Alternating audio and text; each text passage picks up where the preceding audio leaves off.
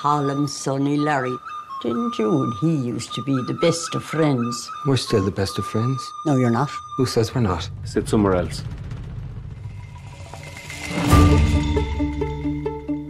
Now, if I've done something to you, just tell me what I've done to you. Well, you didn't do anything to me. I just don't like you no more. You didn't like me yesterday. Why does he not want to be friends with you no more? What is he, 12? What the hell's going on with you, me feckin' brother? He's dull, Siobhan. But he's always been done. The other night, 2 hours you spent talking to me about the things you found in your little donkey shite that day.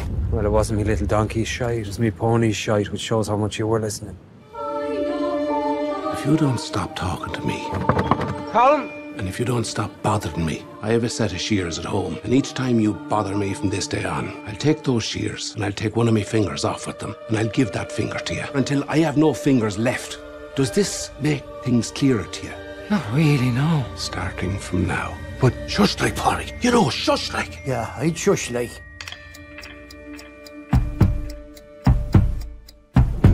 Would you not want him to have to do the one finger to see if he was bluffing, like? No, we wouldn't. Because worst comes to worst, he can still play the fiddle with 4 fingers, I bet ya. Go on back to your own gang now, Polly. And talking to me! Are you?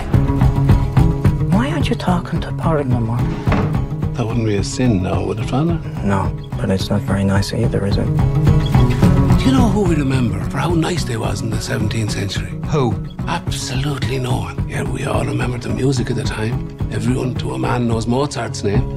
I don't, so there goes that theory.